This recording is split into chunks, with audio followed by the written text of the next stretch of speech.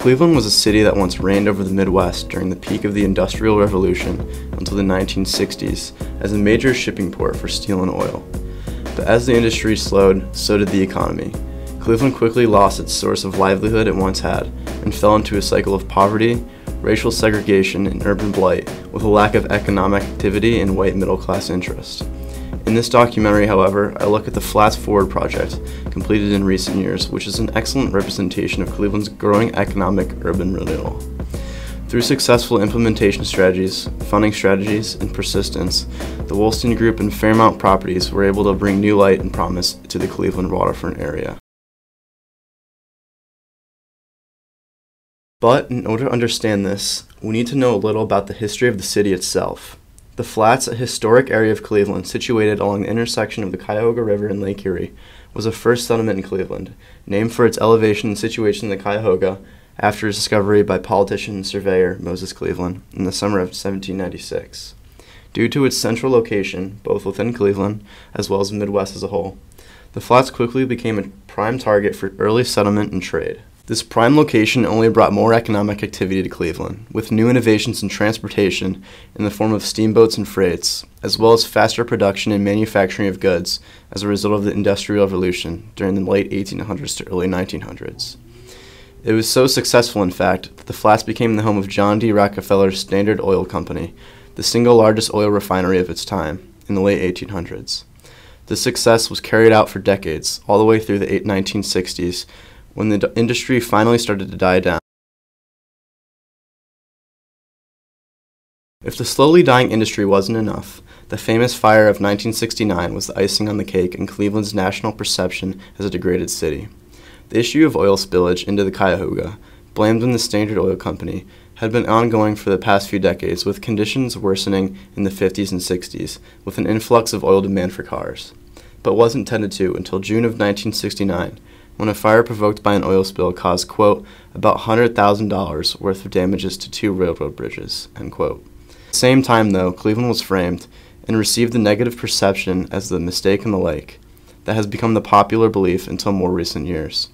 When you combine this with the undesirable Flats warehouses, it was pretty clear why the Flats became widely ignored and avoided by the general public for years to come. However, with the increasing regulations on pollution and emphasized cleanup effort, the redevelopment plans and ideas began to emerge as early as the following year. In 1970, a group of University of Rhode Island community planning graduate students produced the first complete redevelopment plan for the Flats, entitled A Proposal to Stimulate Reuse of the Flats on the Site Where Cleveland Began.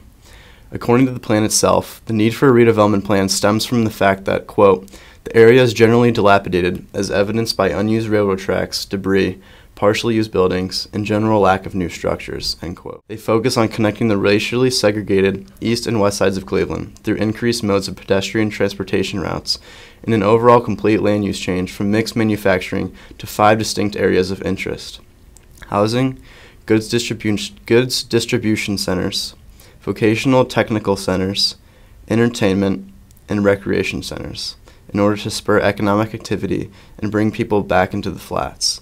While plans were circulating, the now renowned real estate developer Scott Wolstein, who would later bring his dreams for real estate development in the Flats to reality, bought a substantial amount of land parcels to build into apartment housing complexes, taking advantage of the cheap, unsought-after land.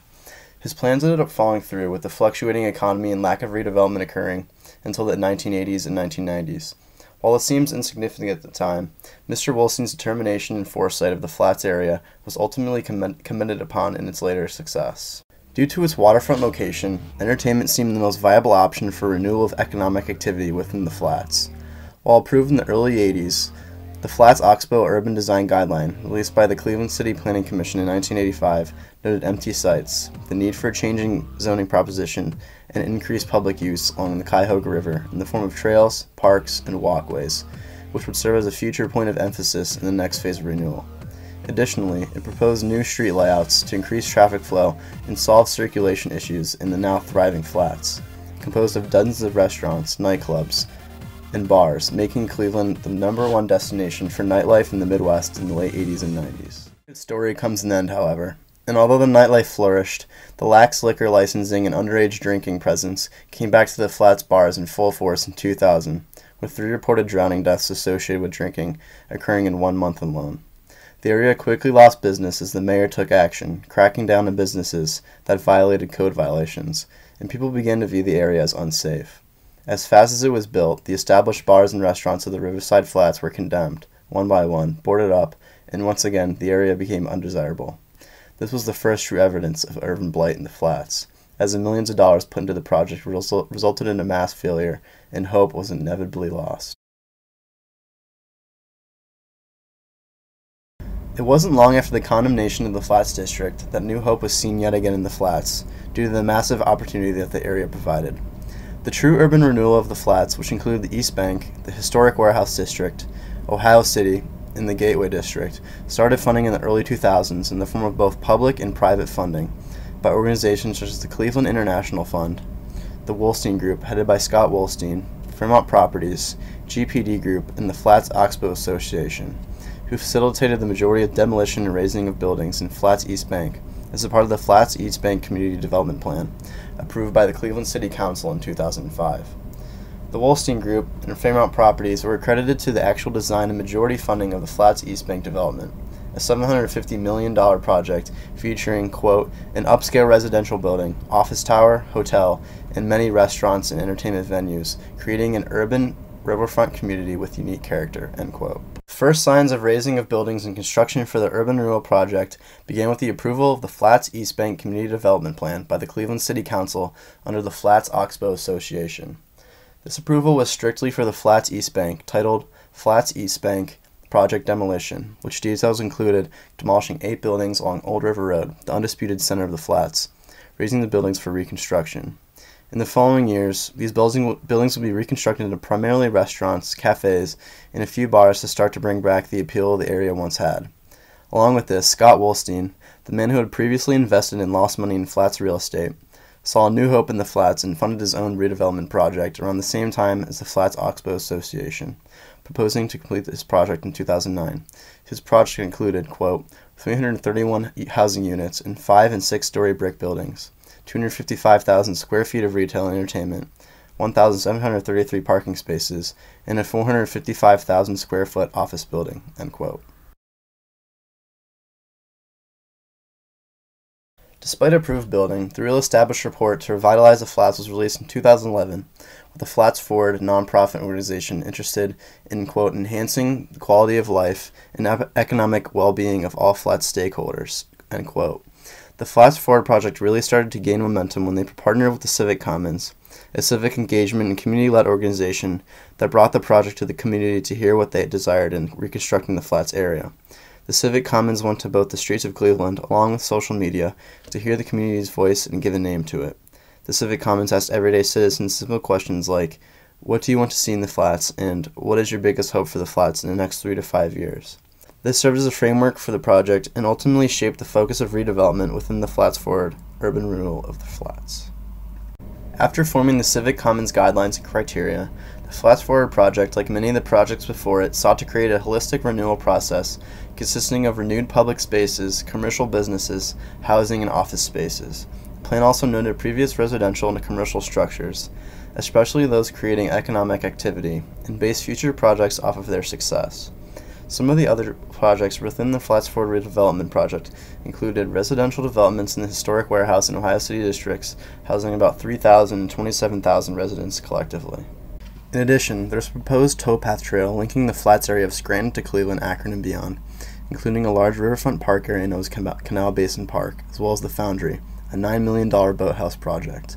Finally, Rivergate Park, a recreational kayaking, rowing, and bicycling area on the edge of the Cuyahoga, and the Cleveland Foundation Centennial Trail, which would link the Ohio and Erie Canal towpath along abandoned railroad tracks through 1.5 miles of the west bank of the Flats. On top of all this, the plan included reconfigured roadways to facilitate bike traffic, as well as allow more efficient traffic flows and parking in the Flats area as a whole.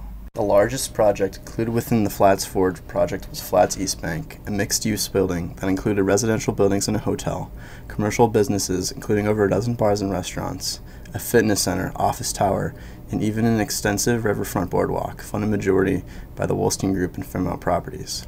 The project was divided into 3 phases, and construction and expansion is still going on today, with 4 new restaurants and bars currently in development. The first phase of the project opened in May 2013, including Wolstein's 18-story, 500,000 square foot UI office tower, along with the Aloft Hotel and a few restaurants.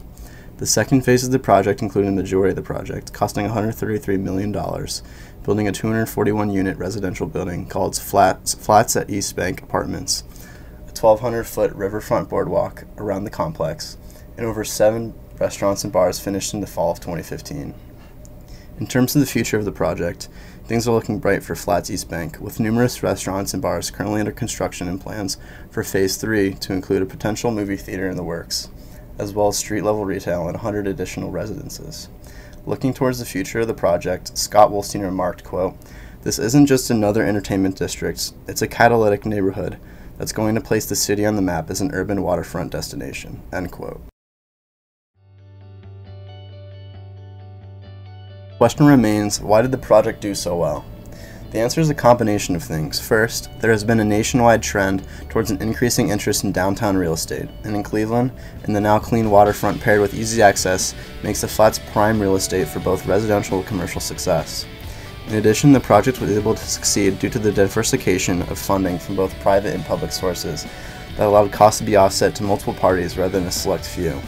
Finally, I believe the implementation of the project itself, as a project designed towards the interest of the people, allowed for the embracement of the project as a whole. To end, I would like to emphasize the fact that poverty, poor sanitation, and degraded city landscapes are not static. With the right implementation strategies, funding, and determination, areas like the Flats nationwide can break free from doubt and prejudice towards a new economic rebirth.